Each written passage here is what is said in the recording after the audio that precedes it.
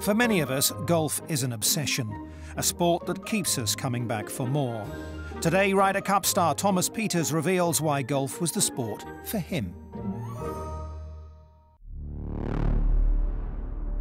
I fell in love with the game of golf when I was playing football on the driving range with my friends. It just made it really cool and relaxing, and it made it really fun for me.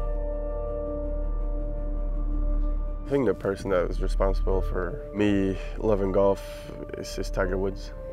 As for probably any of my age golfers, they would say the same thing. It was pretty early that I realized I wanted to do this for a living, just probably 10, 12 years old. I think my whole family, we've all been athletes and very passionate about sports. For me, it was a very young age. I knew I wanted to play golf, and one day, playing the Ryder Cup, and bam.